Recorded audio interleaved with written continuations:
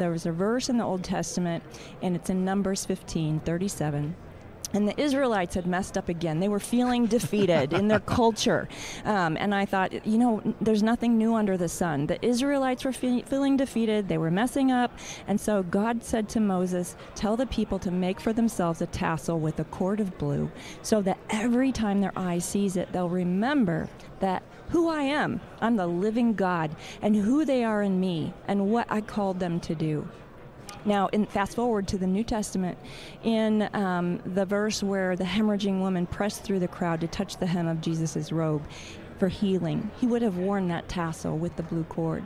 Now, you and I, we don't have to wear that blue cord tassel today because we're under the New Testament, and yet we have the kind of the blue cord of the Holy Spirit running through us to remind us who God is, who we are in Him, and what He called us to do in our generation. We are the generation that hold the keys to the faith of the next. And women especially are especially suited to reach those Muslim moms, Hindu moms, Buddhist moms who are raising up their kids to follow Jesus as they know Him. And it calls for moral courage in culture in our generation. Karen Bejjani joining us today here on the Meeting House on Faith Radio. She is the author of the book, The Blue Cord, the host of the Blue Cord podcast, and co-founder of iHope Ministries. Joining us today, it is the 2022 National Religious Broadcasters Convention in Nashville.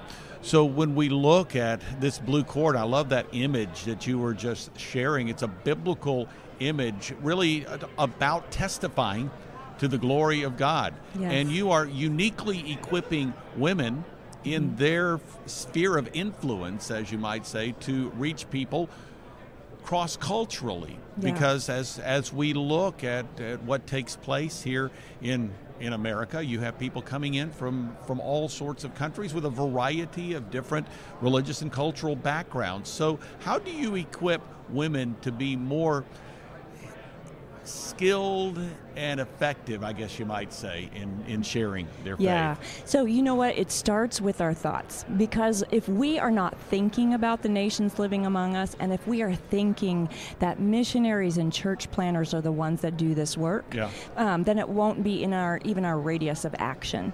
If we are thinking that we are fearful about women who are different than us, or men, women or men of Muslim, Buddhist, Hindu faith, if we walk out and our Hindu next door neighbor is at the mailbox and I'm at mine, if I think I am not equipped for this, I am going to run back into my house and I'm not going to say a word.